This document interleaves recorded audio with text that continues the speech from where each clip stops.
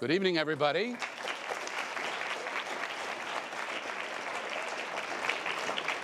have quite a crowd here, don't we? Yeah. And then there's the overflow room. And then there's the overflow room. Well, welcome everybody to the School of Media and Public Affairs at the George Washington University, whether you are in the room or whether you are joining us on C-SPAN or Facebook Live or any of our live streaming. This is a great pleasure to have you. I'm Frank Sesno, director of the School of Media and Public Affairs. And this is a place where we connect complex, controversial, fascinating issues of the day with those who are shaping them, our students, our faculty, and those who are researching them. I am delighted, positively delighted, to be partnering with Margaret Talev and the White House Correspondents Association for this event. Absolutely.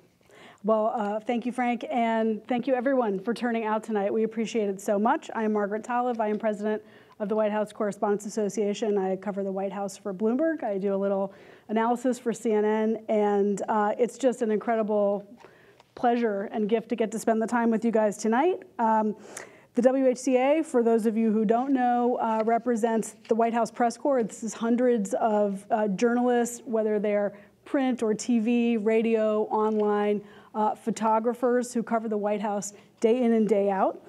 And our job is to be a liaison between our press corps and the White House, to educate the public, to raise issues about access and make sure we can get as much public information as possible to you, to the public.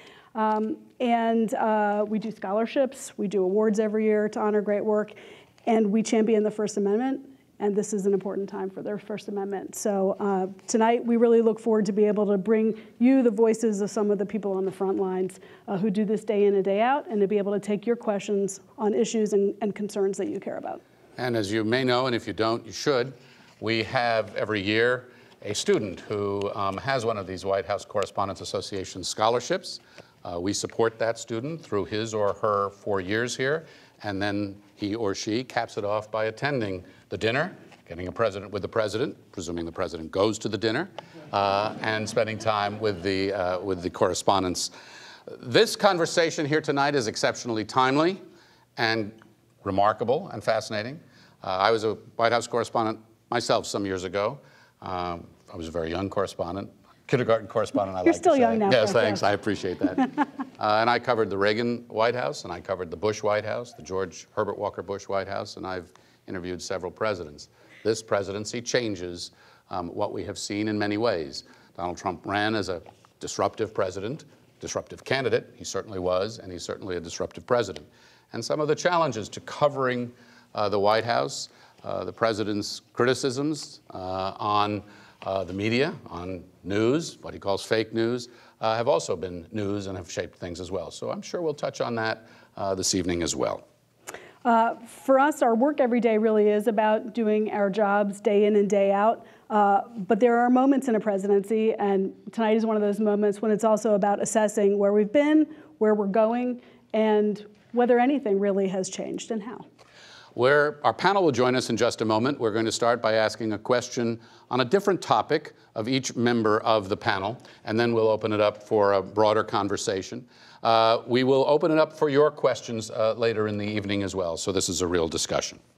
And there will be, when that point in the night comes, there'll be microphones. You can spend the next hour and a half, next hour, don't worry, thinking about what questions you'd like to ask, and then we'll give you some instructions later on. Just a couple things we did want to mention. A thanks to some of the folks in the room who are former presidents of the White House Correspondents Association. Thank you so much for coming and for being here tonight. And we'd like to welcome all of you, students, media, academics, scholars, members of the public. Very much want to welcome the media in the room, and we look forward to it. Now, it is okay to look at your phones tonight as long as you don't do it too much. So if you want to engage your social media, we'd love to spread the word. Our hashtag is Year of Trump on Twitter and Instagram. We would ask you, though, both with those thoughts that you share and for the questions and the responses that you have here this evening, to do it in a fully respectful way. I think one of the things that we have seen that is most under siege in this country is the notion of civil discourse, and we here at GW, among other things, very much want to stand for that. Serious, honest, direct engagement, but always civil and respectful. And tweet away or snap or whatever you like, but please turn your ringers off. And if you can, please keep enough of your attention focused so that you can hear what's actually going on in progress. We are really looking forward to this conversation. Margaret and I had a couple of drinks, non-alcoholic, yesterday. It was coffee. So it's like, where do we begin? Well, probably a good place to begin would be with introductions. Let's do it. Shall we do that? Yeah. So, it is my great pleasure to start our introductions with someone you know, even if you don't know him, because you've probably seen him or somebody playing him on Saturday Night Live. Please welcome Glenn Thrush from the New York Times.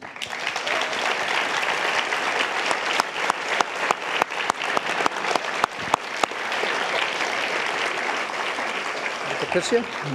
Thank you, Glenn. Have a seat. Yeah, not him.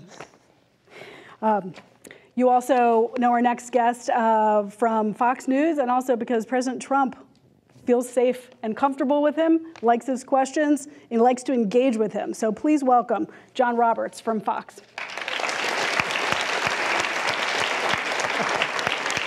Safe.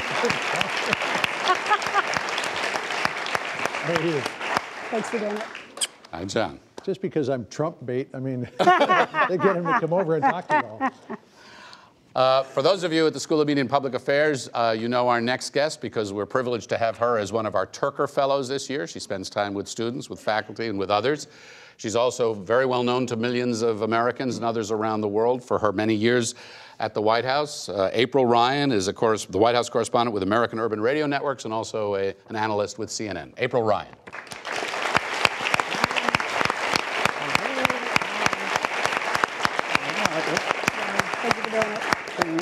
Hi, April. Do I get one too?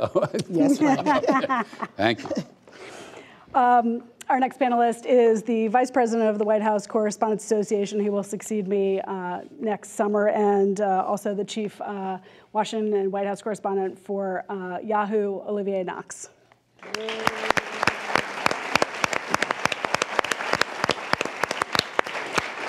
Just hi, Olivier. Good to see you. Do we have students in the room? How many students in the room? Raise your hand. Oh, look at that. Great. Any political science majors in the room? Anybody studying politics? Anybody taking a course with political science? Okay, so this person needs no introduction, but we'll do it anyway. She is a professor of political science. She has written about the presidency, about Congress, about legislative gridlock. Her recent book, her next book, is on the Federal Reserve. Sarah Binder, Professor Sarah Binder.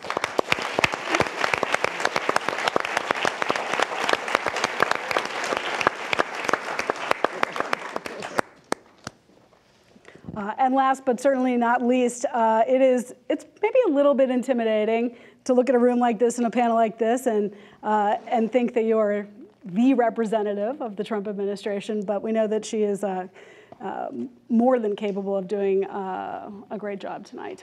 We really want to thank her very much for her participation tonight. Sarah Huckabee Sanders, the White House Press Secretary.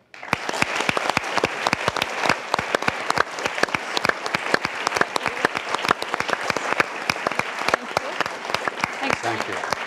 Before you sit down, Sarah, maybe you could... Already on the hot spot. That didn't take long, right? No, this is...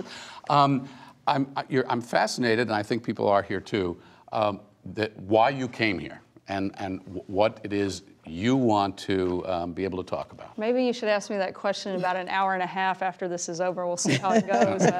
No, I think forums like this are important. I think the ability for the administration to be open, transparent, answer questions is a very important part of my job. I try to do that every day. And I'm hoping maybe this crowd is a little bit nicer than the one I sometimes face. You brought a few of my friends back here, but I think this is, again, a great opportunity to talk about some of the things that we've done over the last year and hopefully have a friendly and fun back and forth conversation. We want to understand how you go about your job, how you view your job, and how you think your boss is doing his job.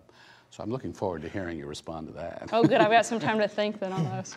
All right. Well, and you know, we pegged tonight's event, or we got as close as we could, to about a year since that historic election last November. Of course, on November the 8th, President Trump and you will be somewhere in the middle of a 12-day trip across Asia. So tonight is an opportunity to assess all of the changes, not just to the White House, but to the political landscape, to the way journalists and presidents interact, and perhaps some comparisons between the campaign and the way President Trump has governed. So I know for my part, I'm very interested in hearing your thoughts on that. Yeah, I think it's going to be a great night. Excited. Right. Thanks for having me. Join us. Thanks, John. So as I mentioned, what we'll do is I'd like to start by posing a question, and Margaret and I will take turns with this to each of you to get the conversation going, and then we'll open it up. As I said and mentioned to the audience, they'll join us in the questioning a bit later. So Sarah, let's start with you, since we're taking stock of things. The president made big and disruptive promises as a candidate. And a lot of the promises he made, he said were going to be quick or easy, or suggested that. The wall, repealing Obamacare, which was going to happen on the first day, tax reform, infrastructure.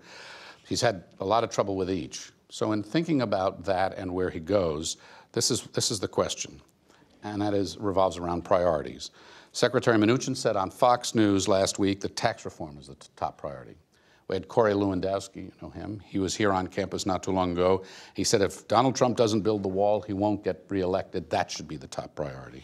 A recent Harvard Politico poll of Republicans showed their top priority was repealing and replacing the Affordable Care Act. 53% said that was extremely important. What does the president think he could have done differently to get any of these things done? And what is his top priority now? I think that one of the reasons that Donald Trump is president is because there is such a frustration with the way that Washington functions.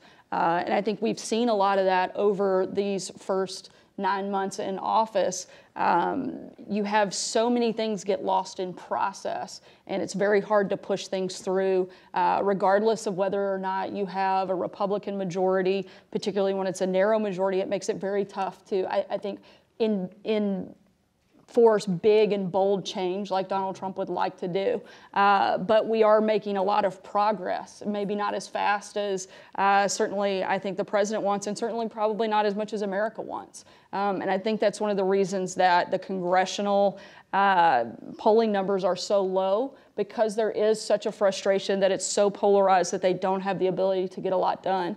Right now, I would say the biggest priority is tax reform. We're in the heat and the heart of that. I think that we will get that done by the end of this year. And I think that historic tax cuts that the president has proposed and is pushing through will be a massive change to our economic system, certainly. Really, I think, empower the economy in a new way through these historic tax cuts, help middle-class families. That's a big priority for this president, and something I think that we're going to see happen in the next couple of months. I know I said we'd move one-on-one, but I just want to ask one mini follow-up out of that. You said that's one of the reasons Congress's numbers are so low, that nothing's been done. Is that one of the reasons his numbers are so low? His numbers are a lot better than Congress. I'll take the president's numbers over Congress any day. Again, I think that one of the reasons that you have President Trump is the president is because he is not your typical politician. They were looking for somebody to come in and change Washington, change the status quo, shake things up, and he's certainly done that. I don't think anybody could argue that he hasn't done that he hasn't been somebody who has disrupted the way that the system normally operates.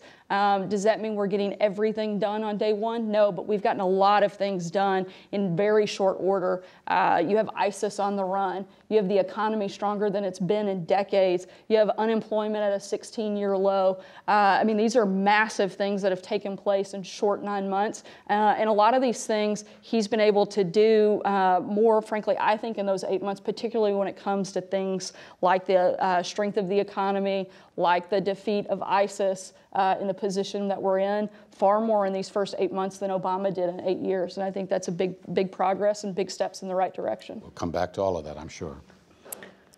Mr. Thrush. I'll go with what she said. Yeah, right, what she said. President Trump's first year, of course, has been marked by a lot of well-known and reported internal competition, some staff churn, everyone from Michael Flynn at the NSC, Jim Comey, the HHS Secretary, Mr. Price, Sean Spicer, Anthony Scaramucci, Steve Bannon, Reince Priebus. I feel like I might be forgetting a couple people, and there are a couple people. Yeah, I think we got Price. And there are a couple of remaining cabinet advisors or top advisors who have been sort of under threat of will he, won't he, stay or go. How, other than the kind of political reportage, how do you think that has actually affected the management of the executive branch and the process of governance in the early months of this White House? It's a great question. The first thing I'd like to do is I'd like to thank Sarah for coming. I know it's very difficult to be kind of outnumbered, and I think it's Kind of outnumbered? incredibly cool that she would come here and submit herself to this sort of thing. It's just a conversation. That's right. You're setting it up to be. Oh, really Frank, that's fun, what you think. No, look, I think part of the problem with this White House in general has been the fact that they are learning on the job. So a lot of the disruption that we've referred to, and there's no question that the mood in the country or significant parts of the country is really restive. People wanted to change. They want things shaken up. But I don't think they wanted it necessarily quite shaken up in this way. And you see that reflected in a lot of the polling, which shows that the president has lost a significant amount of support from independents, without whom, particularly in the center part of the country, he would not have been elected president. Is that me? Oh, It's her. I shut up. why do you always accuse me of something? I'm off. Check your phone. My phone. Check your phone. It's dead. Yeah, it's dead, all right. Which makes you even more questionable.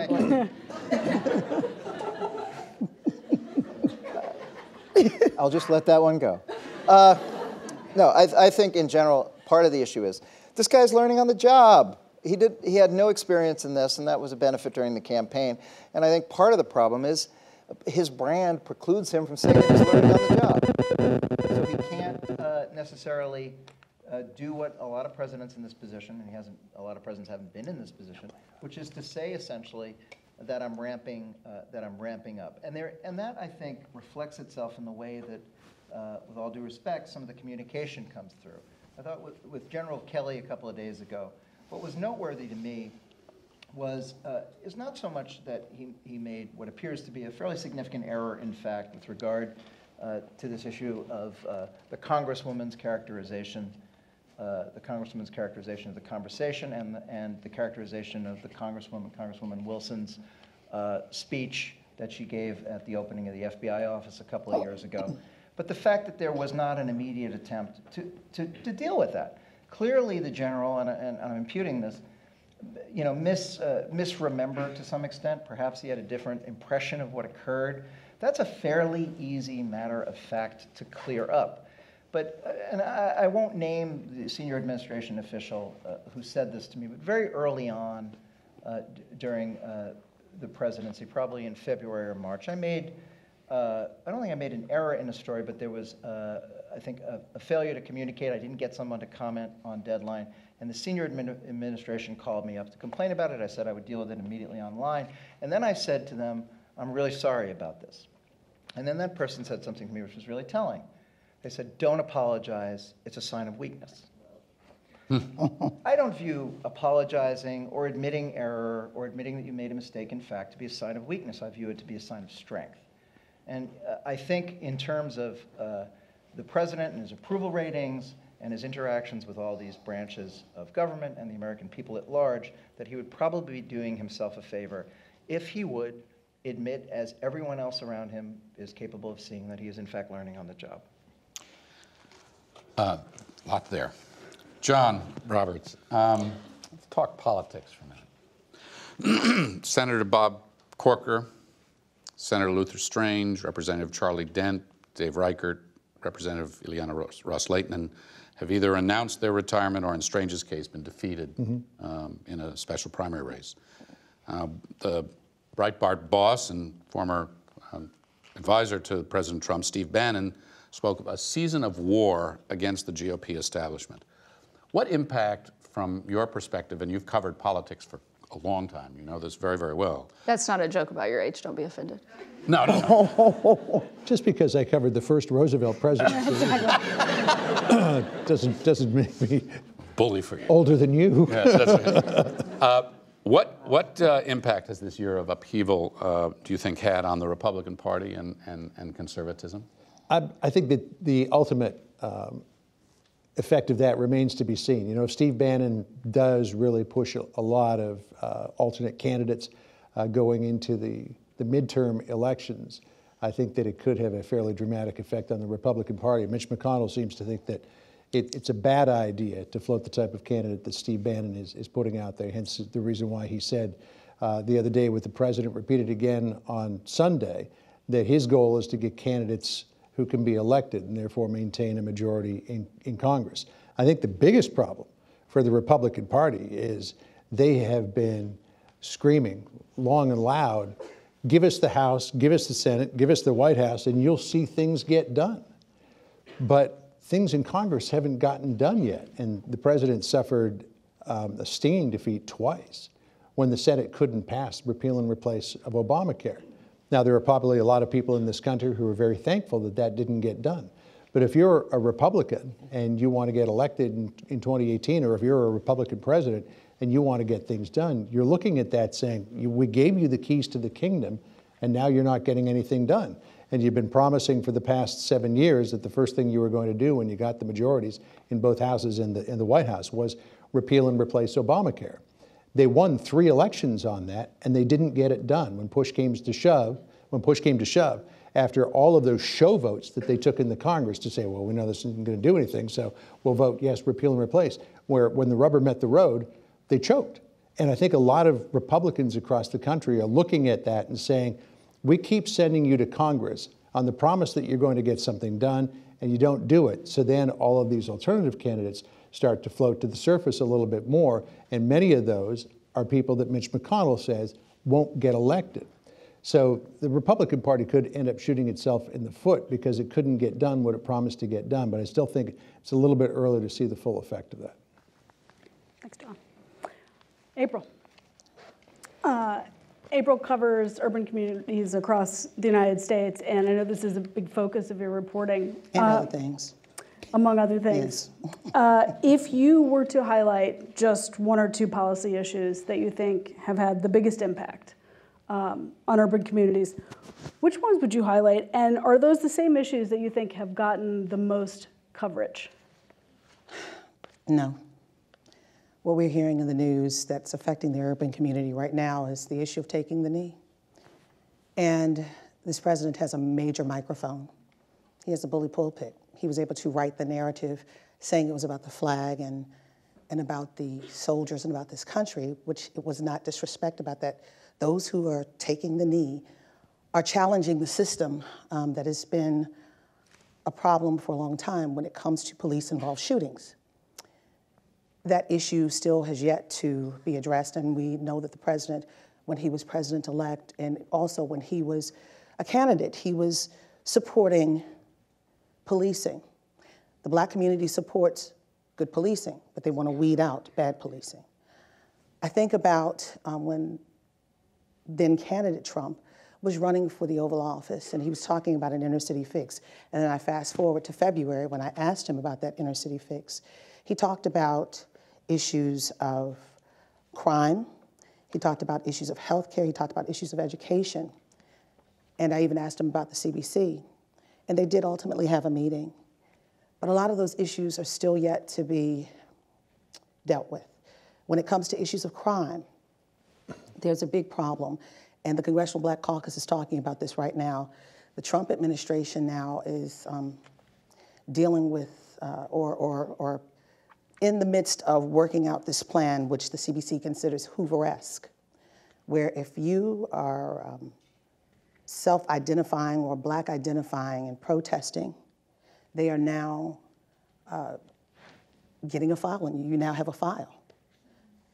And that's very Hoover-esque. So when it comes to the issues of education, you know, let's talk about HBCUs, that still is floundering. There were 122 HBCUs. Now there are HBCU, historically black colleges and universities. Many of those schools were formed, 9 of them right now celebrating 150 years. And when you think about when those schools were founded, they came out 150 years ago. It was 2 years after the Emancipation Proclamation when black people were told that they were free. We could not, and forgive me, but you know, we could not go to schools with white people. Betsy DeVos got the whole thing wrong, in that we could not at that time go to schools with white people. And for slaves to build brick by brick to educate their future, that was a lot. And then to play with this, or not play, but have it floundering. Many in the African American community are very upset about that, because that is one of the key pieces for African Americans to propel into the middle income status. So there are a lot of issues that are still on the table. I'm waiting and listening for some of that, for some of those issues to come around. Education, crime, we haven't really heard about the crime yet. And the Affordable Care Act, ACA. Yes, it has problems. ACA, the Affordable Care Act, better known as Obamacare, that Republicans gave to President Obama, and he embraced, saying, yes, Obama cares. The issue was trying to help the least of these with insurance. Yes, you had high deductibles. Yes, you had some issues. But there's a strong concern within the black community that with this new round of executive orders on what's to be done, it's going to affect the least of these. So when it comes to issues of urban America, the jury's still out, but it doesn't look good right now. If I could, I'd just like to jump in just to clarify something, particularly on HBCUs and education. President Trump has actually done more in terms of elevating HBCUs. He's moved that office back into the White House so that it's been empowered in a greater level, given a bigger platform instead of having it housed at the Department of Education. They have committed to the funding. There's no floundering on that part. And furthermore, on education, one of the things that I think is very helpful is the idea of school choice, which is very popular within urban communities because it allows students to move around. And he has been a champion for that, as has the Department of Education Secretary Betsy DeVos. So I think those are actually ways that we are taking bigger steps. But on HBCUs? And look, this wasn't a problem that was created overnight. We're not going to be able to fix it overnight, but we are taking very big steps in the right direction to move that ball forward and to empower those communities and to do more and kind of open up that conversation. So if I may, the HBCU presidents, which I've talked to, I polled many of them. They were told that when they came in February, at the end of February, they were told by Steve Bannon that give us a list of what you want. And they wanted money for Title III. They wanted year-round Pell Grant, which they did get through Congress. Which the Trump administration supported, but. Okay, but they were working on it prior to, but that's true. But then they also had, they had asked for a one-time lump sum of $25 billion. And then when they heard what the president said about the budget, about giving to HBCUs could be unconstitutional because of race issues, that really made, I mean, the president did say that. That's not actually what he said, but it's fine. Okay, well, what did he say then? Do you have a response to that? Because I want to move down, and we'll come back to all of this. We can come back to all of it. I think the broader point is that you want to launch these very generic attacks against this administration when we've actually done a lot of the things. Did everything on that list get completed? No, but several of those items did, and we're continuing to work to move and complete more of the things on that list. But before we go, so, I didn't attack. I just gave you, I'm not attacking. This is civil discourse. I'm laying out what I was asked to lay out. And look, this is where you get to, because you have policy pronouncements, and then you have details, and you have interpretations of same. So lots to pursue. We're not going to get to everything tonight, certainly. But Olivia, let me come to you. I mean, we heard from Sarah earlier, and dead on, right, that this president was, and John, you were talking about this president was elected as an expression of discontent at the way Washington has behaved. I like to say, if you want to burn down the house, you hire the arsonist. And Donald Trump said, we got to burn this house down. His metaphor is the swamp. He said, I'm going to drain the swamp. How's he doing? The swamp drained? He's not doing nearly as well in draining the swamp than as he is in rolling back systematically a lot of regulations, a lot of them embraced by the previous administration through executive action. And the reason that I connect these two ideas, if you go back to early April, the director of the Office of Management and Budget, a senior Trump advisor, Mr. Mulvaney, identified one core principle of Drain the Swamp, which is remove the influence of lobbyists on policy. Now, what we've actually seen is a phalanx of former Trump campaign aides either start or join major lobbying firms. And in places like the Environmental Protection Agency, you've seen a lot of policy devolve to people who were lobbyists and who may shortly return to that profession. So I want to connect these two ideas because on the one hand, no, the swamp's not drained. On the other hand, without the expertise of a lot of these folks from industry, you would not see one of the signal successes of the Trump administration. It's something that doesn't get as much coverage maybe as the latest tweet, but it's a very, very important story from this administration, which is that systematic, methodical rollback of executive regulation. We'll talk more about that. The other Sarah, Professor Binder. Let's talk a little bit about what it means for President Trump to be a Republican this year.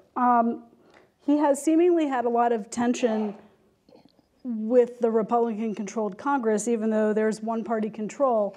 And at the same time, he seems to be working toward a goal with that Republican Congress, maybe a two-pronged goal, one of attempting to get things accomplished that fit his agenda, and two, of trying to shape a Republican Party that's a little bit more in his vision. And I guess I wanted to ask you why you think that tension exists, and also, he ran as a Republican, but do you see President Trump as a Republican, or do you see him as a third-party candidate or a no-party candidate? So I definitely see him as a Republican, right? No matter what the mix of policy issue is, and no matter what direction he wants to move the party, he runs at the end of the day with an R after his name, and all the Republicans run with an R after the name. So voters will see them as Republicans, regardless of the policies, really, the differences amongst the party. I think the problem here is that precisely what you put your finger on. It is a fractured Republican majority, and those fractures were here before the election, but we didn't notice them so much in the minority because they really weren't responsible for governing. They had someone else to be against, yeah. And so now in a position of control, they have to deal with the fact we're in a polarized system. The two parties disagree about what the problems are, what the solutions are. It's a small majority, it's fractured, and they really are looking to the president to kind of pave the way forward. That's a role presidents often can play because they have the political, broad public stature to do that. You don't have to be a policy wonk to play that role, but you have to choose a position. You have to use your bully pulpit to maintain the party's position. Fellow members of your party, again, even if they disagree with you on policy, they need to be convinced that because you're behind it, they should get behind it too. But you have to choose an issue, you have to choose a position, and I think many, judging from reporting, many lawmakers, Republican lawmakers, aren't quite sure where the president stands on any given issue. And that's complicated, building a majority, because majorities don't just happen, they have to be built. Do you think, quickly before we move on, that any Republican president, had one of the other 16 emerged as the nominee and then won, do you think that any Republican president would have actually had a bit of trouble governing as the leader of this Republican Party? Well, there's certainly fractures in the Republican Party that would have emerged, and certainly would have emerged on Obamacare, repeal and replace. Tax reform, I think we'd be seeing similar issues. The question is, could another president, different president, really set the agenda and stick to the agenda and make clear and put all resources behind that agenda? And do they have the public stature outside Washington? What's their public approval, right? Do they have what we call in the business, political science business, right, the power to persuade? And your persuasion as president depends on how people in Washington see you. Early wins, they have reason to get behind you. Public prefer you, broad public, do you reach out? That's going to build your public prestige, and that's what presidents can use. That's what I think we could imagine another Republican in that position with the same fractures might be making more progress, but it's still a pretty fractured majority. So let's open the conversation up then to the group. I mean, a lot of you have talked about the different nature of this president and presidency, about some of the political exigencies that exist. You've talked about the swamp that they came in and up against. You've talked about being very new at this. I mean, obviously, Donald Trump was not in government. You've talked about the things that have been done. In looking forward and in thinking about what's been done over the past, what has the president learned from this year? How do you see him taking those lessons and applying them to be, frankly, more effective at getting some of these things done that haven't been done, broadening his base as opposed to merely playing to his base? And to all, how would you assess some of what you have seen and what needs to play out? Sarah, why don't you start with that? There's a lot of questions in one. So I broke my principal rule of asking one question at a time. So She's used to that. I'll try. That's right. These guys break that all the time. So how about what the president has learned in his year in office? You know, I think a lot of it would be on the relationship development side. I think that he has done. He needs to have more of them. Well, I was actually going to go the opposite way. Is there fewer of them? So, particularly, no, on the foreign policy stage, I think he's done a very good job of developing relationships with a lot of key partners and allies.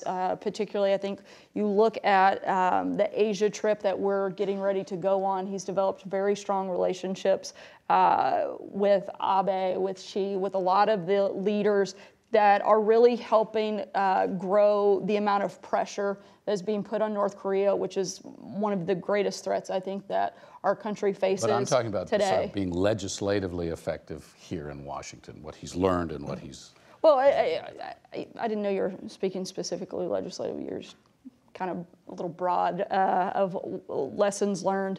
Legislatively, I think to take a bigger role of engagement. In healthcare, he did towards the end, but not as much on the front end. And you're seeing that happen a lot more with the tax reform, tax cut plan that's being enacted, very much forward-leaning, far more engaged very early on and kind of laying out the parameters and laying out the foundation of what he'd like to see in that plan, working directly with members of Congress to develop that plan, and then really helping drive that through to completion. And so I think that you look at kind of the process from healthcare to the process that is being put in place for the passage of tax cuts. I think those are pretty different approaches, and certainly we're already seeing, I think, more success already to date on the momentum and the forward progress on the tax cut. I think that the president has discovered over these last 9 months that he can't rely on members of his own party to get things done. And if he reaches out to the Democrats, he might get a couple of things done, but I think he has to be realistic in that they'll stick the knife in his back the moment they get the opportunity to on a number of different issues. The Democrats will. The Democrats. What about the Republicans? No, the Democrats stick him in the front. That's the difference. I mean, when you look at it, his real problems getting things done have come down to a handful of people. It's come down to Rand Paul, who continues to refuse to vote for anything that involves a dollar sign. You've got Susan Collins, who stands on principle. You've got John McCain, who stands on principle. And then Lisa Murkowski seems a little bit fungible, depending on whether or not she can get the process that she wants done. So it's really down to just a handful of people that are blocking him from getting done what he needs to get done in the Senate. But you know, they're standing on their principles. I think Paul is standing on the principle of, I need to say this because if I want to get reelected, this is what I pledged to do my entire political life. And then the other ones probably could be convinced to do it if they're given the right set of parameters in order to become comfortable. Am I right or wrong? Possibly. I don't know if some of those are more principle and less, Posture. Yeah.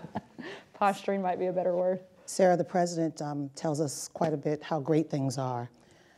I want to hear from you the defining moments on the negative side. There are always positives and negatives with every presidency. The defining moments in these 9 months, and if you could give us a look into that, and also, is this week a defining moment in these 9 months for this president? Is this week a defining moment? Yes, as it relates to Niger. I would not say that this is the defining moment. I certainly think One of many, or a defining moment. I wouldn't characterize it as that. I think the media would like for it to be. They want to create a narrative that I don't necessarily agree with. And I think that there is certainly a desire to make this into a situation of kind of an attack point on the president. I don't necessarily agree with that process at all. I think in terms of the negative, I think the biggest negative would be Congress's inability to do their job. It's their job to legislate. It's the president's job to be the executive, to lay out kind of the priorities, the principles, help drive those, use the bully pulpit, which he has done. I think, to John's point, you've got a few people that are holding up, I think, a lot of progress. And to me, that would be the greatest negative, is Congress's inability to step up and do their job, particularly members that have been campaigning on a lot of these things over the last 7 years, some of them even longer, and now they have an opportunity to really step up and do some big things, and I hope they'll take it. Will there be an apology this week? How about how he's used the bully pulpit? Look, I think, hey, I'm not averse to beating up on Congress here. I think it's a pretty fair thing to do.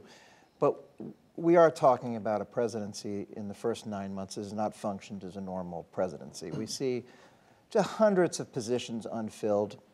I think all you have to really look at to understand what has happened was the president's policy page on his campaign website, which you can continue to look at, and it will say 401, or was it 404 error, or an empty page. There was not a lot of policy. The president did not release anywhere near the sort of specific policy proposals that I would say, I would venture to say I didn't look at every single website, but probably any candidate in the entire race or any candidate in any recent race. There was not a policy focus by the president at all. And our reporting has shown exhaustively, particularly on the healthcare debate, that he was uninformed about basic facts about the healthcare system in this country. I've interviewed, and my colleagues have interviewed, dozens of people who attest in good faith to the fact that the president was not prepared for a lot of these policy discussions.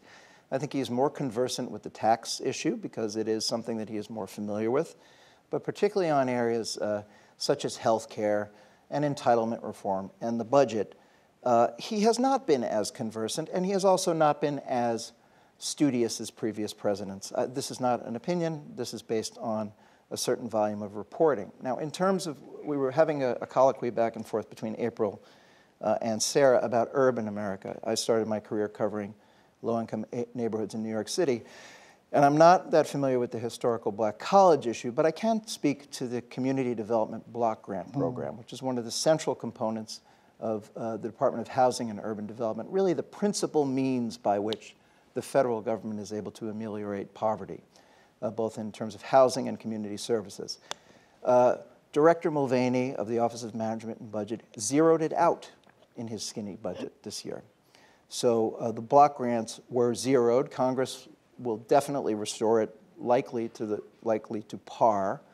But in terms of his commitment to urban America, I think the Community Development Block Grant, people like Tim Scott, the Republican senator, African-American Republican senator from South Carolina, has identified that as well as a defining issue. So I think while we're talking about there's a tremendous amount of dysfunction in Congress, and they certainly didn't deliver, particularly Paul Ryan, more than Mitch McConnell, because Paul Ryan, remember, set the order of battle with Reince Priebus, the president's first chief of staff. But I would say a fair amount of responsibility in terms of this gridlock and dysfunction rests on the president. I'd like to throw out a question about U.S. leadership in the world and if or how the president's approach to that or take on that has changed since he first took office. We could be talking about global pacts, Paris or whatever. We could also be talking about his both interest and instinct for engaging with foreign leaders, some allies that he's made, some testing of boundaries that he's done. And I want to start with Sarah, but jump it around that seems to be anybody the thing. else. Always start with me. Well, no, I mean, I sort of want you to frame this for us because I think during the campaign we really thought about him as a domestic-focused president who had a couple of international issues, primarily security and trade, job creation that he wanted to hammer on, but that his focus would really be at home. And then I think we saw in the spring with the summit with the Chinese leader Xi at Mar-a-Lago, almost like an evolution, a turn towards understanding that there was real leverage and power in those kind of relationships. But you're so much more on the inside than we are. Can you talk a little bit about the evolution in terms of his thinking about what's possible with foreign relationships? I think ultimately there are a lot of different kind of aspects to the foreign relationships. One that you mentioned, trade. The president's very focused on making sure that the trade deals that we have are good deals for American workers. I think he very strongly feels that in the past, a lot of the deals have benefited other countries over the American worker. And so he's really tried to put an emphasis in negotiations to make sure that whatever trade deals we have in place benefit that worker. One of the other big places, I think, is putting pressure on countries like North Korea, and I think he's really done a great job of developing relationships and strengthening existing relationships that we have with allies and partners like Korea, South Korea, like China, like Japan, to really help put additional pressure on North Korea. That's been, I think, a very big focal point. You've seen him step up with more comprehensive plans to address Afghanistan and Iran, not just looking at like one aspect, but working interagency process and with a number of stakeholders to really bring about a more holistic approach to deal with places like Afghanistan and Iran instead of just looking at individual issues. That first trip, I believe a couple of you may have been on his first foreign trip, that was very historic moment in Saudi Arabia and the speech that he gave to, I believe it was like 68 Muslim majority countries, bringing a lot of those individuals in to really talk about working together to combat terrorism. That was a historic moment, something that had not been done before.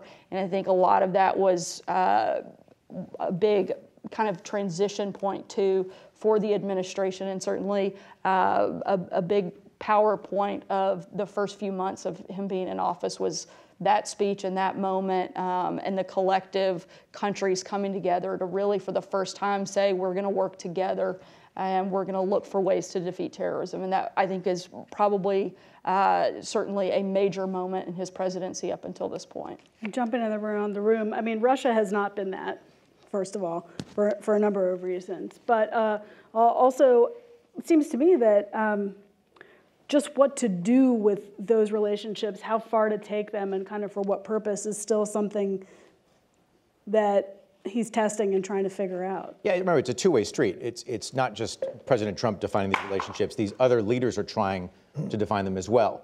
And so back in March, I talked to folks at about 12 embassies in D.C., major allies from all around the world. And the most consistent thing I heard back was, look, yeah, we can get Defense Secretary Mattis on the phone. Sure, we can get all these other people on the phone, but at the end, and we have a really good conversation about what to do in Afghanistan. And at the very end of the call, they say, on the other hand, the president hasn't weighed in, so And that's been that's changing a little bit now, because what's happening now is the president's committed himself to courses of action that are not easily reversed. We're not talking about a tweet. We're talking about committing new troops to Afghanistan.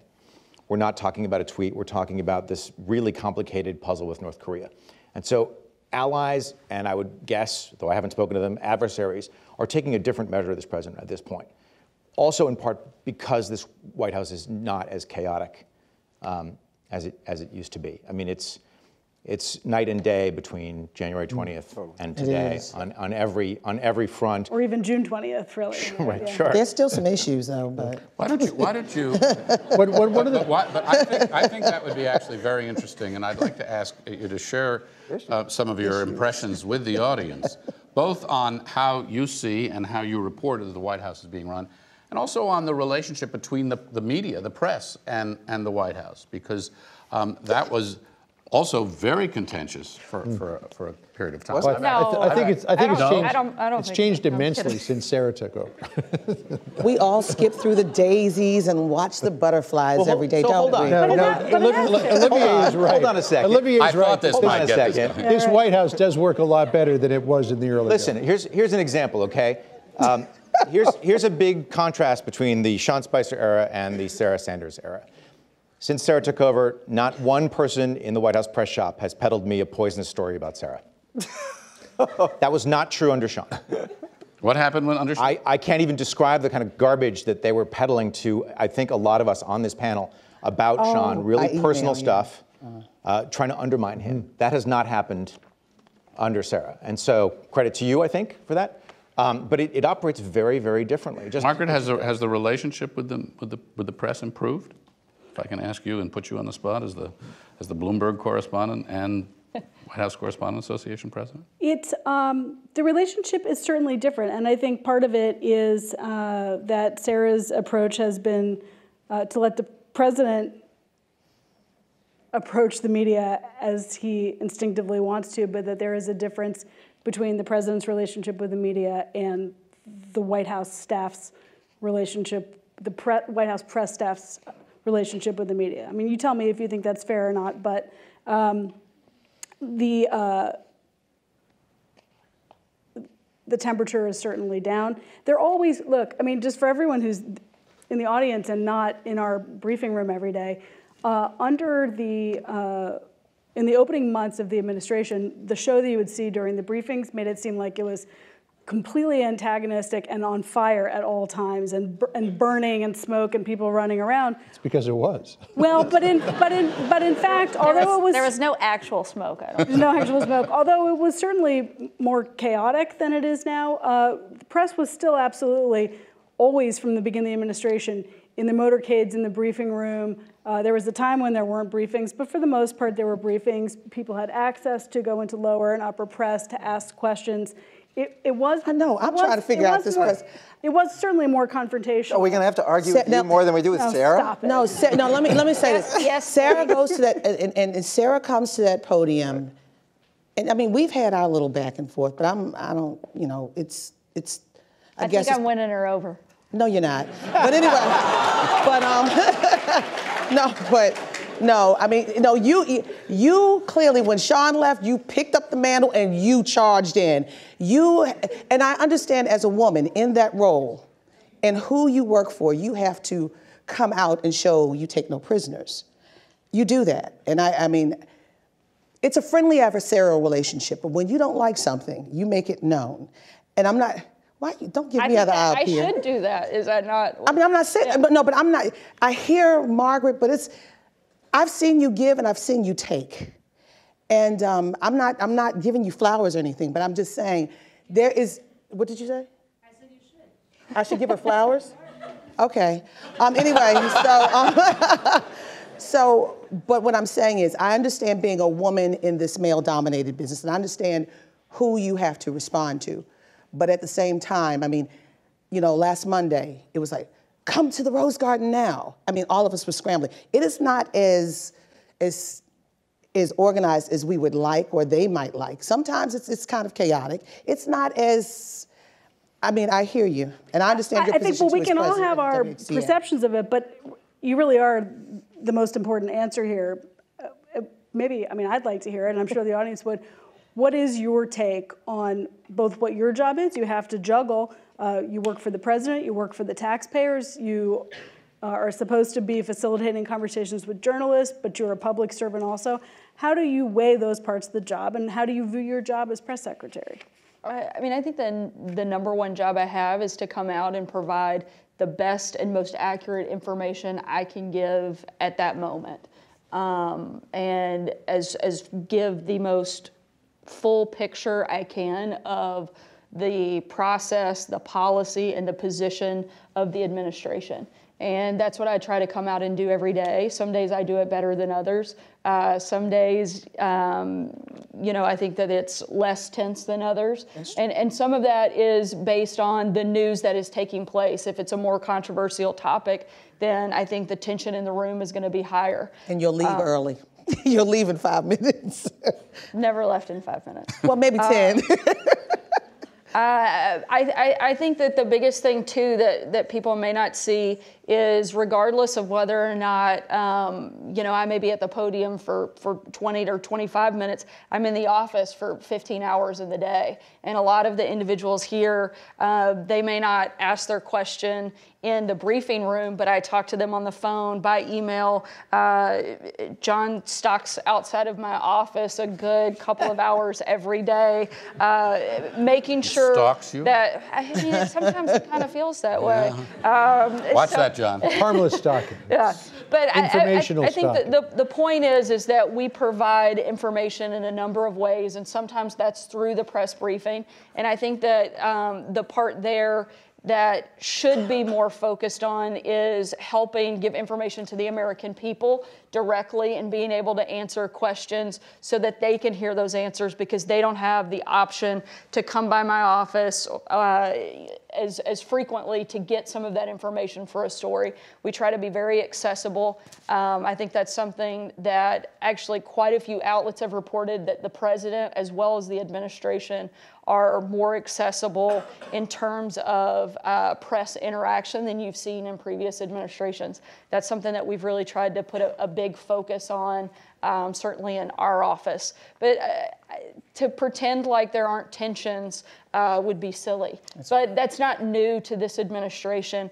The White House, press corps, and whatever administration is in power always have tension, because we have very different jobs to do. And whether or not sometimes we can work together better than other times, that certainly happens. I do think that there is a greater sense of hostility that I've seen in this administration than previous, and I think that you Toward see the that administration, you mean, or in the administration? Towards the administration. And I think you see that reflected in the numbers, like in the coverage. Just last week, there were reports that came out from independent study groups that several of the networks, 93% of the coverage of the administration was negative and 7% positive. If you compare that to the first 9 months of the Obama administration, it was 40-60. So for people to pretend like there isn't a greater sense of hostility towards this administration, I think would be to ignore real facts. Olivia, you want to address that for just a minute? The notion of greater hostility? Yes. Oh, man. I mean, I think one of the things I would point out, first of all, is that the White House press corps actually is just part of a much larger media ecosystem that also covers the presidency. You know, when you're writing about legislation, when you're covering the agencies, when you're covering the State Department, the Defense Department, and other places, all of the whole package, it does not start and stop with us. It's a huge ecosystem of people. Last year, the WHCA gave an award to someone for the Washington Post who's not in the White House press corps. So it's important to take a broader view, I think, than just the narrow feuding between the press corps and the White House. I think a lot of the fights in previous administrations you probably didn't see spill over. I can guarantee you I went nose to nose with people who've had Sarah's job before. Let me try to think of I think I asked one of her predecessors whether they were psycho or just stupid. I'm glad we haven't gone there yet, Olivia. I like the yet. But the night's still young, right? So you're saying there's hope. Leaving the window open. So you're saying there's a chance. Yeah, I mean, the question is whether that figure that you cite, that Sarah cited, is the result of the extremely different nature of the administration, or whether it's a built-in hostility to the administration. And I'm not sure how I weigh the two of those things. You know, the use of Twitter, for example, to drive the news cycle. There is a fair amount of oh my godding on our side of the business, some of which has been unfortunate. You know, some people screaming unprecedented, unbelievable. And you know, some of us older folks will say, well, hold on, no, actually, that's not unprecedented. That was, every president has done something like that. I'm thinking of like asking the ambassadors to submit their resignation letters. So this is an unprecedented administration. I don't want to suggest that that this is not a mold-breaking, norm-shattering administration, but I don't know that it's necessarily, I don't know that figure necessarily accurately characterizes the way the press is covering you guys. Let's do one more. Can I just echo really quick on that? I think it's oftentimes that it's not even the nature of the question, it's the way that a question is asked. So often I feel like certainly the question always comes from a place of like an accusation instead of actually just asking, looking for information. It's more like, you're a horrible person, please tell us why. And how do you answer that question? They actually think I'm a horrible person, so I don't know if that was for the climax. Well, I don't know, either way. I do think that the But that's tone always, matters. but Sarah, excuse me, that has always been the tone at the White House. In the White House press corps, John, you've covered other presidents too, right? The White House is a political circus. The State Department is very buttoned down. We talk about policy. The Defense Department, if you're a DOD, it's a very kind of, focused, different sort of questioning. The White House is a political place. The questions always have a political tone.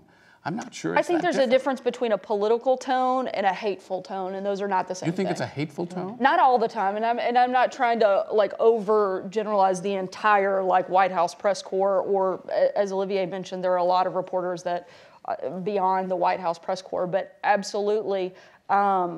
I can assure you, I mean, you look at reporters, not just some of their public statements, whether it's through their stories, but you look at some of their Twitter statements, you look at some of their feeds, and you cannot read through a lot of that and not say, this person absolutely hates everything about what we're doing. And it's hard to come to any other conclusion than that when you look at so many of the personal opinions that are injected into a lot of those. And I think that's a dangerous place at times. Let Glenn and then Sarah jump in. It's very important to note that President Trump has made battling the press a centerpiece of his entire political career. He did it during the campaign trail by singling out individual reporters in the press pen. It is a centerpiece Your of news his organization entire included. political strategy. And that is, rather than I disagree profoundly with Sarah on this. Nobody hates anyone. I mean, I think the thing that I don't. the thing that has I can't speak for everybody. I can only speak for my mellow self. The president made, Steve Bannon, like the second, I don't remember the timing of this, said essentially what the president calls the enemy of the American people. Steve Bannon, what did he call us? The opposition party. Come on. This is a president who has a political strategy. Again, we know this because we have interviewed all of his political strategists. Because of his high negative ratings, which were present during the campaign, north of 50%, unprecedented numbers for a major party candidate, his tactic, strategy actually, as a presidential candidate, was to raise the negative of his opponent, which is entirely intuitive and totally smart, and by the way, genius. Worked. He's president of the United States. He needs an opponent. This is a politician who does not do particularly well standing alone on center stage. He's somebody who performs best as a politician and as a political entity with opposition. And in the absence of Hillary Rodham Clinton, or whoever next is going to come up against him, he chooses opponents. Mitch McConnell at the moment is a target. He requires that because that is what his political career is premised on. And the political press is his central, omnipresent opponent. More than anything else, I think, and you saw that with the first appearance Sean Spicer made in public. It was not to come out and answer questions. It was to harangue us about making a factual error at maximum decibel, not giving anyone a chance to ask him questions. And I think that was at the behest of the President of the United States, and I think that tells you straight out. This really is not that hard, guys. Like, it tells you straight out. Just take Sean at his initial word. I think in Sarah's, in praise of Sarah and the way that she has handled the briefing room, I give her incredibly high marks for lowering the temperature and engendering an environment of mutual respect. I also think Hope Hicks, the communications director, has also played a really productive role with regard to that. But I think this is, again, emanating from the president's political strategy and his attitude towards the press. Sarah, you're our political scientist. Take a step back. So my only experience with the briefing room is from Saturday Night Live. So Not so then Glenn, right? But what you do know a lot about is The the reality is polarization. much better. Polarized definitely public. seems better. You're welcome anytime to get a real view. It's pretty clear here the stakes are huge. right? The president is enormously powerful in terms of the U.S. global position in the world and for individual lives in the United States. He can be a force for good and he can be a force for bad in both arenas. And so it makes sense that there's this type of conflict going on, and we expect the press to play that role of accountability. Right? I think I can't speak to the kind of harshness of the debate that goes on a daily basis, but someone has to ask those. Does this reflect the polarization that you see in the broader public when you study the public? Well, I don't read the press as being partisan on one side or the other, so I don't think of it as that type of polarization. But it's just the stakes are huge because there's such disagreement about what policy, what is even a problem, and what the outcomes are, what the solutions are, and that was it was an intensely polarizing in that sense election. A lot of big claims made and a lot of promises made, and I think it's the role of the press to try to hold the White House accountable for what progress is being made. You know, the president, as Glenn says, has effectively used the press as a foil, as an opponent of the opposition party, whatever you want to say. But also he has tapped in doing that to a very deep well of resentment among many people in this country that they do believe that the press is biased against all Republicans, that if you're a liberal, everything you say is truth, and if you're a Republican, everything you say is a lie. I remember when I was with CBS years ago at, I think it was George Bush's second inauguration in 2004, Trent Lott came up to me and as a representative of CBS at the time, and he said, "You people don't know what's going on in my part of America. You tell what's going on in the two coasts and you ignore the center part of the country. And one of these days, that attitude is going to come home to roost." And it took a while, but it came home to roost in 2016 because I went to so many campaign events in so many little towns and big towns across America. And when President Trump singled out the media, he had the entire room with him. And it got to the point where I became worried that perhaps some people were going to become violent against members of the press, which is just something that should never happen in this country. We see that in dictatorships, we see that in autocracies, in places of the world that are very, very dark corners. And that should never happen in the United States of America. And I think a couple of times, Sarah, I think, you know, with all due respect, he went too far in what he did. But he does reflect a very deep-seated resentment among millions of people in this country for the press. In a couple of minutes, we are going to move to the question and answer section of tonight. I wanted to circle back to an answer I started to give before you panned me earlier, which was the question was whether things had changed. And I think the temperature that you bring to the debate certainly has changed since the opening months of the administration, but that the vim and vigor with which President Trump continues to often greet me in the morning by Twitter has not. Personally? I mean, it feels personal. So it has intensified, or at least remained steady. And I think for many of us, we're constantly weighing whether or not to respond, talk about that, write about it. Is it bait? Is it a distraction? Or is it important to kind of defend the principles of what we do? And, you know, for me, I've been a journalist for a quarter of a century. I work, I know, it's funny because I'm only 30, so I don't know how that happened. But say 25 years, it sounds less. Right. I work really hard at getting it right and being fair and listening to all sides of the story. And nobody likes to be attacked when they care a lot about being perceived as being fair and open-minded and working hard and being factual. My father, who's gone now, escaped from Bulgaria, from a communist country, and when I was growing up, the debates around the dinner table were always about criticizing government and questioning authority, no matter which party the president and the government or the Congress was controlled by, and that one of the great liberties of being an American is to question anybody who's in power. And that was kind of just a foundational building block of why I became a journalist, and I think why many of us care so much about our craft. And I think many of us worry that because there is some of this underlying distrust about the media, that people don't know that about us. And it's true that past presidents we've always jousted behind the scenes, but in public, the message has almost always been about, even though I hate these guys, what they do is really important and it's a great part of America. And because we don't hear that as much, I think we worry about some of the long-term costs of this. I think that goes both ways, though. I think that there is certainly, I've never been attacked more, questioned more. I mean, I was called a liar by a major network in an official statement. I've been called outrageous things on air, and it goes unquestioned. There's no pushback. And that's time and time again to administration officials, the president. So I think that there has to be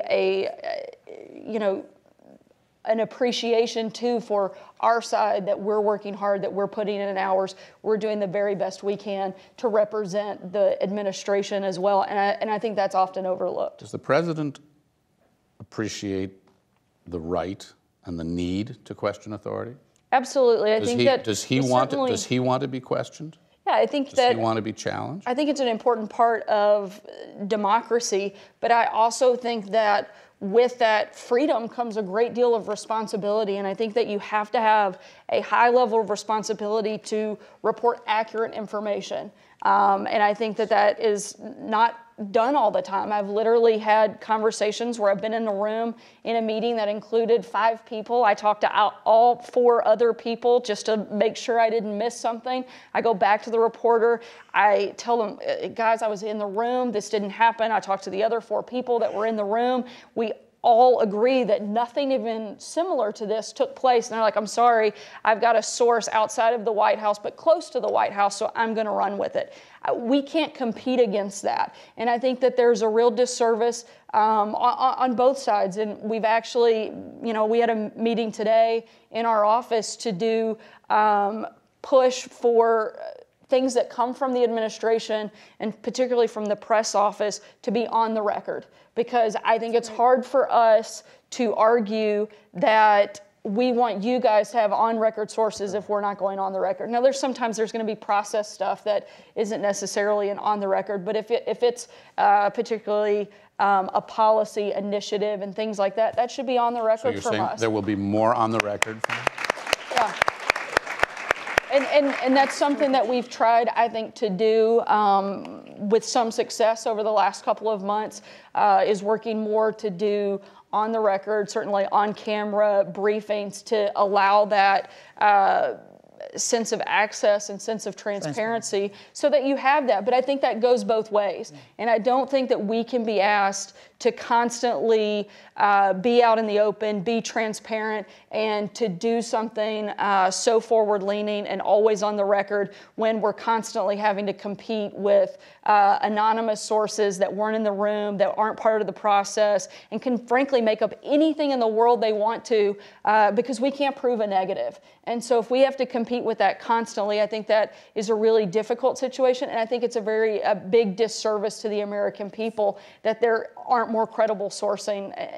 And I think some of the bigger outlets, it's less of a problem. But now anybody with a computer can be a journalist. And you're constantly kind of having to juggle the differences of real journalism and not. But I do think that the anonymous sourcing is a really big problem and something that, as much as we can move away from, we should. April, why don't you make a point, and then we're going to turn to the floor for. Yeah, I just wanted to make a point and ask a question really fast. The late Helen Thomas said, everything comes to the White House, from War and Peace and everything in between. And I want to go back to a comment that you made about people making jabs or saying things. It's more their personal feelings. When we ask questions of you, and of course there are people there who kind of ask questions towards your base. There are other people who ask questions towards the other side. Then there are people who just ask questions. When you look at that room, how do you determine which one is a negative, which one is a positive, and which one should I call on? I don't look at the room as negatives and positives. So I think that's the wrong way to view the room. I look at the room as kind of an open book. I try to make my way around the room. I have people that come up to my office and say, hey, you don't call on people on the left side of the room. So the next day I try to focus on the left side of the room. Hey, you don't call on people in the back of the room. So I try to, make my way around a mix of TV versus print versus radio versus online, and try to give a mix of, more left-leaning, more right-leaning publications. I don't think that anyone can say I don't take tough questions. I call on a mix of everyone. I don't look at the room as negatives and positives, but as kind of an open floor space to, everything is fair game. And I do the very best job I can to call on a variety of people and make sure that I give fair and updated and accurate information as much as I can. Who do you go to when you're looking for an escape hatch? You can guess. John Roberts. John Roberts. No, it's definitely not John Roberts. We don't want to name names here. No, I'm not going to. I see. Okay. Nobody's watching. Dana Perino. Goyle. Dana Perino used to say whenever she got trapped, she'd go to somebody who she knew would ask about the WTO. That's only kind of funny because as in my former iteration as the White House correspondent for Agence France-Presse, I was one of the people that Ari Fleischer would go to when he got in trouble on a domestic story. He'd look around the room, and if Goyle wasn't around, He's calling names. They're calling names. He would point to me because he was going to get an Iran story, or he was going to get a question about the European Union, or he was going to get a question about U.S.-Japan relations. So he knew he could get out of trouble on a domestic story by going to me. So I feel kind of keenly my brethren in the sideline community. So I think we should come to the floor now. We promised that, and we've got a few hands up already. I think we got mics moving around. Okay, a lot of them. Why don't we come right down here? Why don't you move out to the aisle? Yeah, and you hang on to the mic for him. No, right? He's standing. All right. Before let me ask you. Yeah. I was going to say, just let me ask you a favor. Keep your questions to questions, not speeches. Keep them as short as you can. And we will not have everybody answer everything and move it around here so we can get to as many of these things as possible. If you're comfortable introducing yourself, please do. That'd be great. And if you have a question for a specific panelist, please ask it specifically so it doesn't turn into a free-for-all. Take it away, Sarah. And if you want to ask anybody to my left or right. Okay. Sarah. Thank you so much. My name is Theodor Mihailescu. I'm a visiting scholar at TENS MPA. I work on U.S. presidential speech writing. In the last 30 years, the White House has developed an institutionalized process that allows different departments to have a say in and check for accuracy the statement that U.S. president makes. And that's because every word that the president speaks has an impact all over the world. And it's also because these feedback loops allow the different departments within the White House to actually resolve any outstanding policy issues before the public statements are made. So what is your question? So my question, President Trump seems to be circumventing this mechanism a bit through his tweets. So my question to the press secretary is, how should foreign governments and institutional partners and even the wider public relate to President Trump's tweets? Are they public statements that the entire administration can stand behind, or are they personal views of the individual Donald Trump? And the question for the other members of the panel is, how do you relate to President Trump's tweets? Is it one or the other? Thank you. They're public statements by the president. I think that it's an important tool that he has the ability to speak directly to the American people.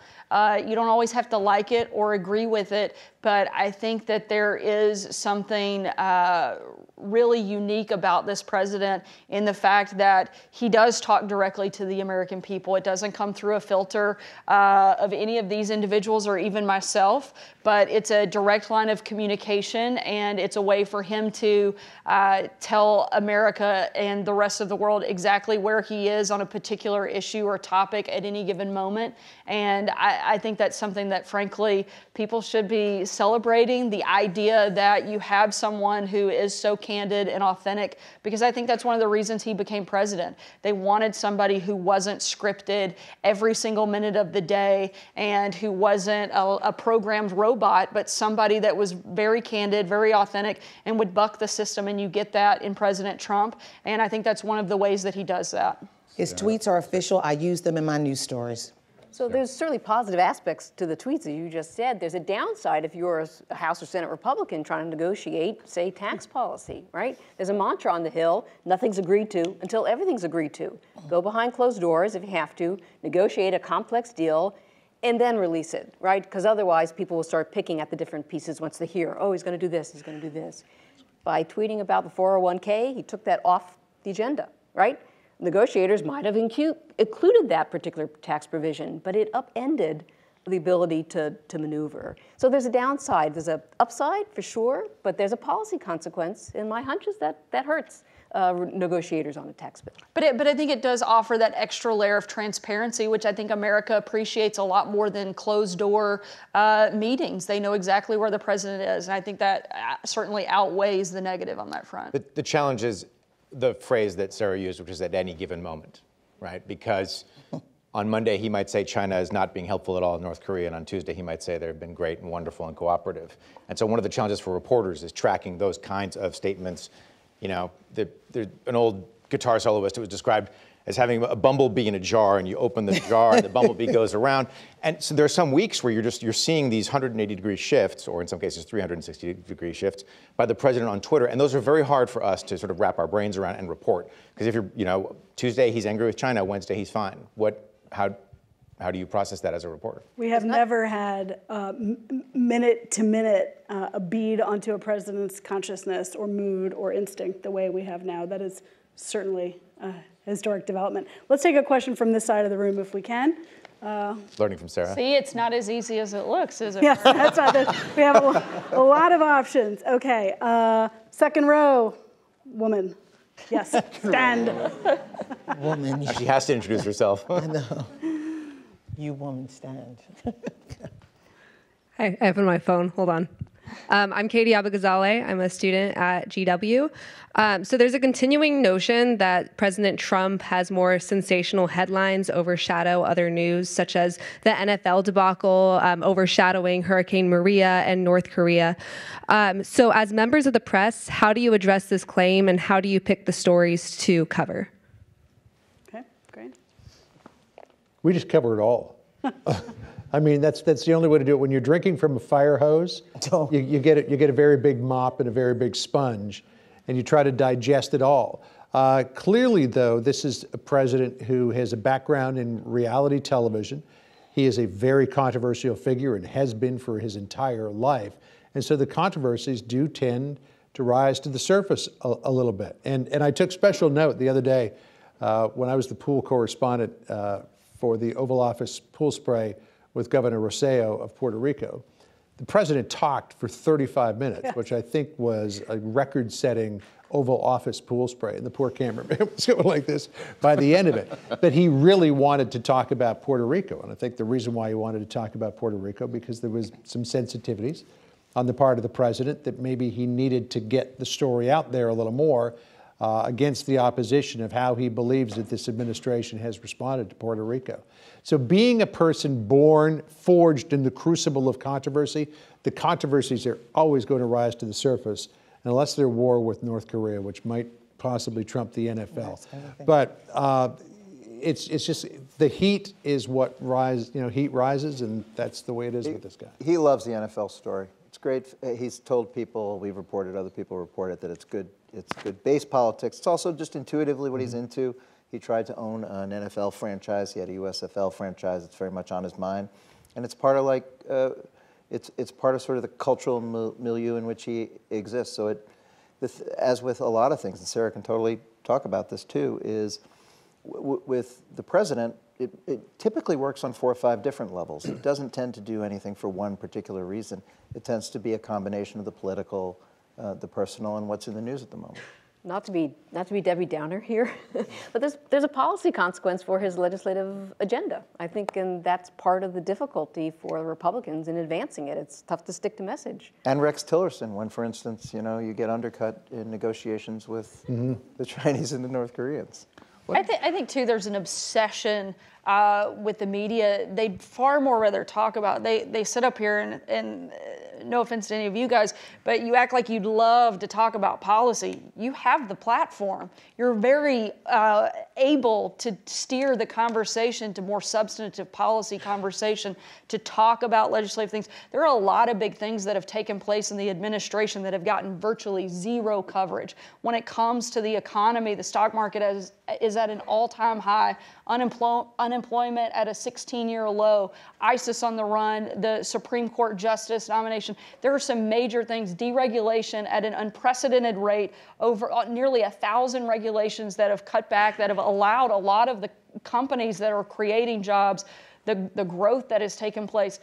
That doesn't get talked about. And if you look at the polling, too, of what Americans actually care about, it is economy, it is jobs, it is national security. If you look at what the media covers, it is palace intrigue, it's who likes who today, it's whether this person is friends with this person. It's very rarely on the substantive policy issue, particularly more so on the TV front, which drives a lot of the other coverage that other outlets write about. And so I think it's great for us to act like it's all driven by the White House's inability to push things. We're getting a lot of things done. We're making a lot of progress, but frankly, I don't think the media wants to talk about it very often. Sarah, on April 6th, 2017, I remember that because it was my birthday.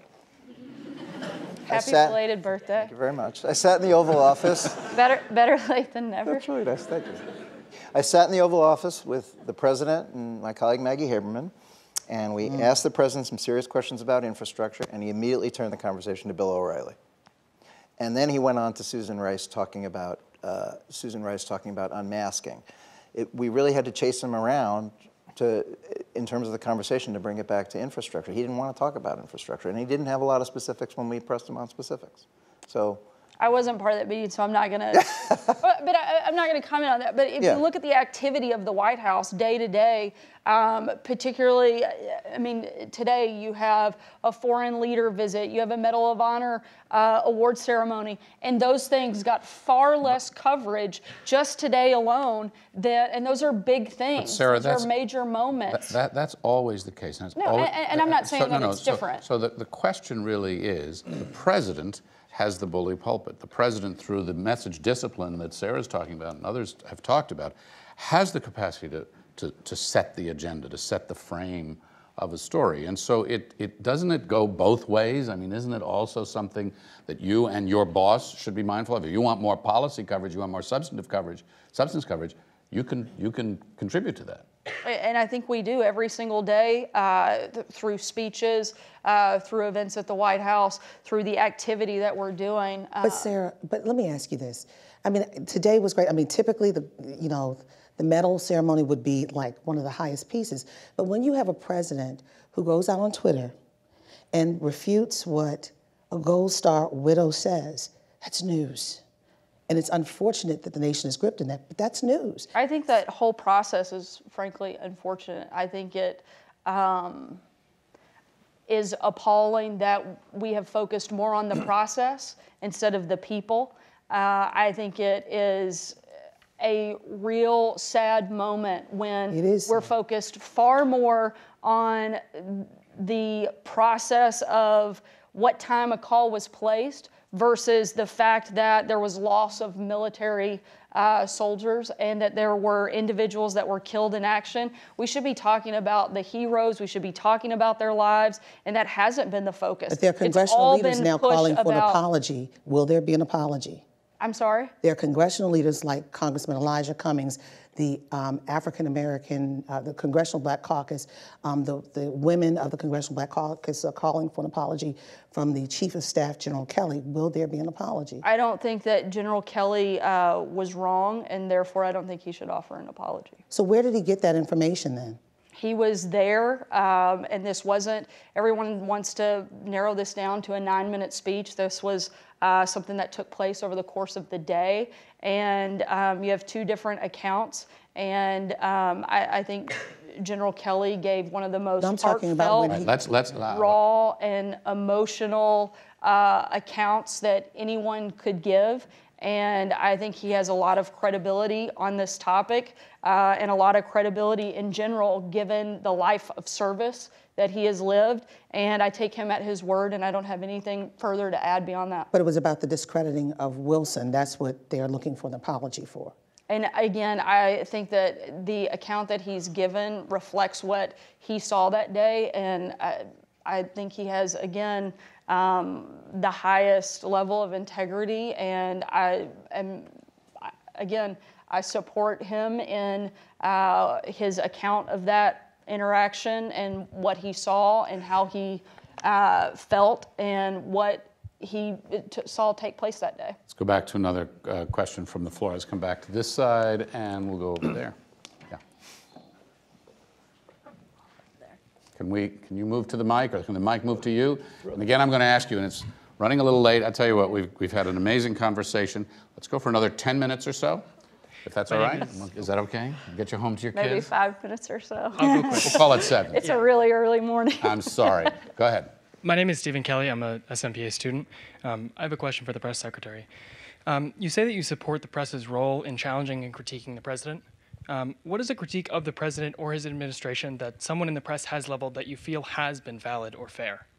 I think certainly on the front end of the administration, we could have done a better job of providing information to the press, and I think some of that was a little bit of a learning curve. I have the advantage of being second in the administration in this position, and so I had the opportunity to learn a lot of different things, but I certainly think that we could have done a better job of information flow to help impact the stories that would reflect the administration position a lot better if we had been more forthcoming on the front end. I think a lot of that was just kind of a procedure process and us learning some of that kind of on-the-job training a little bit on the front end. But I certainly think that's somewhere where we could have done a better job, particularly in relation to the press and the media. That's where I feel most comfortable talking about where critiques might be fair. Okay, if we might be able to get 2, we can definitely get 1 more. Let's go to the back, gentleman over there. Yep, you who just turned your head backwards. Right, Mike is coming. Don't make us fall. I think you guys purposely put people in the middle of the row so that they have to run around, make it a little harder. I'd like to ask about Anthony Scaramucci, about why...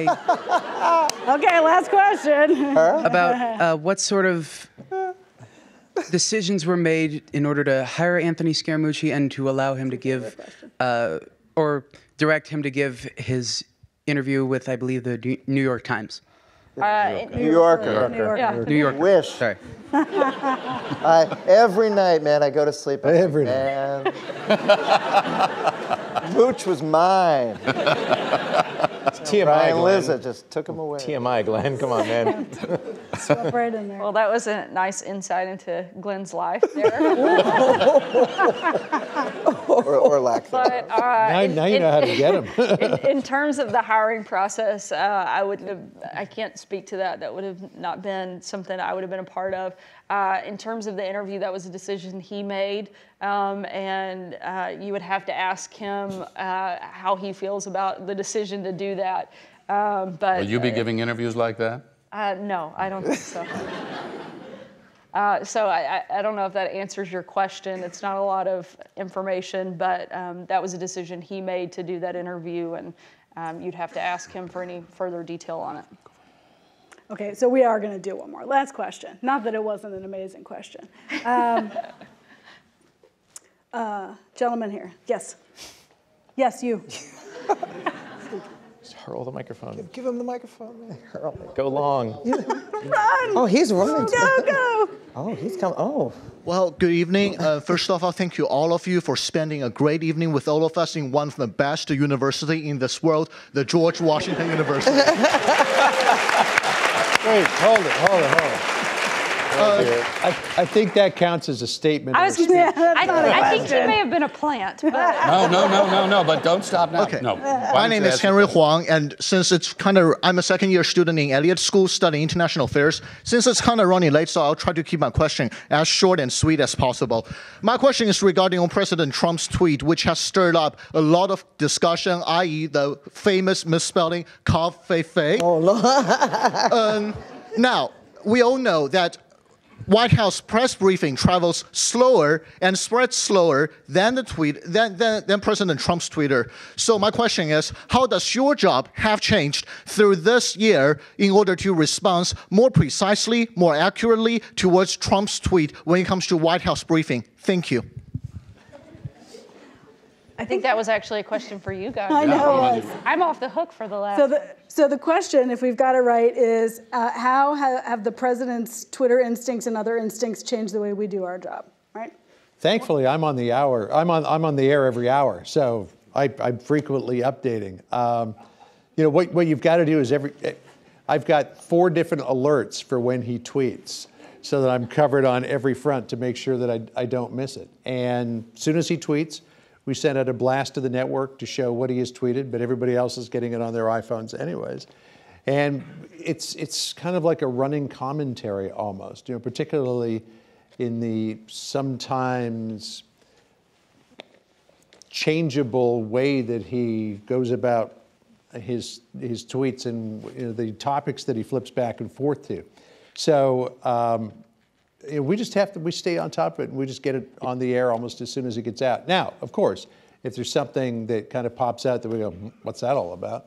Then we make the call to Sarah to get some confirmation here of what the president's What is cafefe, right? Exactly like that. yeah, Exactly. like what is cafefe? He gave a fascinating interview just the other day on your network, right? Yes. On your business network. Saying, and he said, I wouldn't be president if, you know, I might not be president. He also said something. I watch it and I tweet right then. He also said something that was interesting too. Remember, who saw the movie Broadcast News? Remember when Albert Brooks is talking about the leadership qualities of Muammar Gaddafi, and he picks up the phone when William Hurt is on the air and he says, blah, blah, blah, blah, blah, blah, blah. And William Hurt says it right back. And he says, I say it in here and it comes out there. The president looks at Twitter very much the same way. He said, for him, it's like a typewriter. I type it on my smartphone or whatever he uses to tweet, and the next thing he knows, it's on television. So it's his way of using a typewriter almost to get whatever he wants on the air in almost real time. What do you do at the New York Times Online, or what do you do with his tweets? Do you report them in real time? Are you reporting differently? How do you at Yahoo, which is a digital news platform, handle tweets that are coming literally at any hour of the day or night? It's evolved. I think early on, I remember getting in trouble. I will share this detail. I remember getting in trouble because I was on TV when I was on duty. I was actually on air when he tweeted something, and I actually wrote the story while I was on air, but there was a sense of incredible urgency early on that absolutely everything tweeted was. And I think what's happened now, and I think it's actually quite healthy, and you hear this from diplomats too about foreign leaders. They tend to absorb things, and I think it's being much more released into the bloodstream. So even if he does it in real time, I think people are saying now, wait a second, what does this mean? How does this play in with what he said before, and should we take it seriously? Yeah, it's the reassertion of news judgment, right? Yeah. It's basically outlets that have come to sort of get used to this fast-paced, constantly moving news from the president. I do think it's notable that, I don't know about any of you guys, I have never written a story off an @POTUS tweet. They're all from @RealDonaldTrump, right? Yeah. Mm-hmm. Yeah. I don't know, across the media, I don't know that anyone's Want to ever explain the distinction? Yeah, so @POTUS is the official presidential Twitter account, and @RealDonaldTrump is what the president's really thinking. And it's funny to me to see that, because we used to get mad when, you know, the Obama folks announced stuff on Twitter, and that seems like a quaint time, almost as quaint, and John will remember this, almost as quaint as when we were all in a tizzy because President George W. Bush walked out of the Rose Garden holding Bernie Goldberg's bias under his arm, and that was considered, you know, an incredible attack on the Fourth Estate. Reassertion of news judgment has been very important. Does this fit into a story we currently have, and therefore do we add, you know, later the president, and I love this phrase, took to Twitter to say X.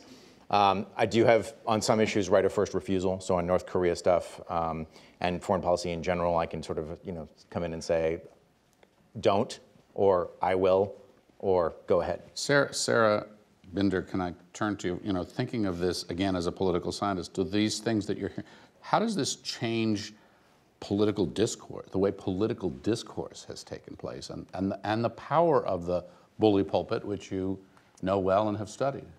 Well, I think one thing from my vantage is always from the Hill, right? One thing we always say is our 535 members, they can't possibly coordinate, right? And they look to the White House for a single message. So the tweets kind of fragments attention, and I think that's different than what we're used to coming from a White House. Tweets can be good for discourse, and they can be bad for discourse. So I think it's pretty widespread effect. One of the differences in recent months, I guess, has been that in the initial going, because this is all so new, literally every tweet that he issued made it on the air in some form. Now it's only the ones that are like really, that get on the air now. And there are still a lot of those. I think as we wrap up, we would like to try to give Sarah some parting words. I just first quickly want to go back to the issue that Olivier raises about at POTUS versus at real Donald Trump. And it raises a question or a theme that we're going to need a whole other panel to talk about, which are some of the changes that we've seen in these past 9 months, permanent changes to the political landscape, what it means to be president, the interaction of the president with the public and the press forever. Is the landscape change in American politics, or some of these specific to Donald Trump, or to Donald Trump term 1, or to Donald Trump year 1? And that, I think, number 1, remains to be seen, and number 2 probably is a whole other panel. The WHCA always likes to try to do educational panels throughout the year. This year, we are going to be making an effort to do more than normal and to try to get out to some other parts of the country. So we hope, whether you're in this room or watching on TV or live stream, that you will stay in touch with us. After we go home tonight, we all still have email, and we really would. And Twitter. And Twitter. And would love to hear from you. Well, your Twitter so is dormant. You're just taking a break for now. But anyhow, and we do really very much want to thank you for your time and give you the floor for a couple minutes. I won't even take a couple minutes. I just want to say thank you for inviting me, allowing me to come, and certainly for, I think, a very open and positive back and forth. And so I appreciate the opportunity to come and answer questions. And I think that it means, since I took questions from most of the panel, that I don't have to take questions from them tomorrow. Great, That means you're not going to be calling on No. Guys, you're out of luck. Panel blackout. Raise my hand. You Raise just my have to hand talk to tomorrow. those anonymous sources. It's In all seriousness, I really do appreciate the opportunity, and certainly I think the opportunity that you guys don't get to see, but that the back and forth that we have on the daily basis with not just the folks up here, but I see quite a few other White House reporters in the room. And I do think that that is an important relationship, and one that I hope that we can continue to improve and look for better ways for both of us to do our jobs, which I think is to get information to the American people, and that's to get accurate and informative information to the American people. And I think the more that we can work together to do that, I think the better off we're all going to be. And so, again, I appreciate the opportunity and look forward to continuing to do this more, and certainly taking more questions from these guys. Well, I hope you will come back. I would like to thank the White House Correspondents Association and all the folks up on stage. You work monstrously long days. I know you're going to be back super early in the morning, and you actually have a family to get back to tonight. But I think that conversations like this are really important, and this is an unusual one because usually you're across the podium from one another. And for us to have an opportunity to engage the conversation about how this works, about some of the issues, for you to hear some of the concerns expressed by people here, as you do all the time, and take some of the questions from the floor is gigantically important. We at this university, and with our students and with our faculty who are doing the research and others, try very hard to understand this process. There's a lot of talking about the First Amendment and what it means. We study it here, and we study it here because it is a pillar, a cornerstone of what we are all about. You are, all of you, on that front row. You are shaping history, and I think that we all very much appreciate the conversation here. I think we also look to you to have this respectful but adversarial relationship with one another. The questioning of authority that you talked about is what this is all about. Holding you to account is their job, and you should hold them to account. We should be held to account for what we in journalism do and write and get wrong. And that's one of the reasons, John, to your point, that the public has so little confidence in the media right now, because they don't see that level of accountability as a two-way street. So a very healthy thing. Many thanks to all of you for being here this evening. Thanks to our audience on C-SPAN and our live stream audience for joining us. And again, thank you so much for your time and being so generous with what is your most precious commodity, which is your time. So thanks. Absolutely. Thanks very much.